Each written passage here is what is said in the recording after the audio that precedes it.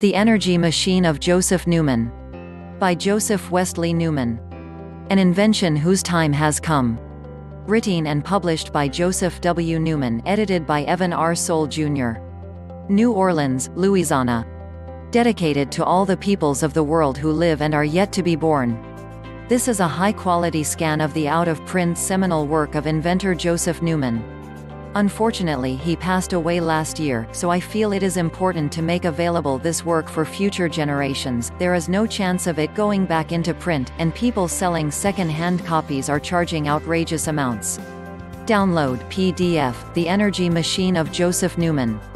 Joseph has been granted a patent and he has written a book.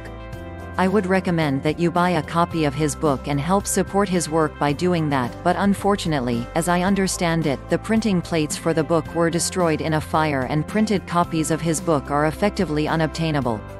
In very brief outline, Joseph has built a motor which can access free energy. He has a theory about where the excess energy is coming from and how it is acquired by his designs.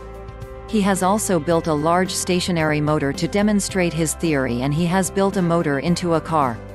With the kind permission of the Joseph Newman Organization, I am going to attempt to introduce you to the important scientific conclusions reached by Joseph and the energy machine which he designed and which is based on those conclusions.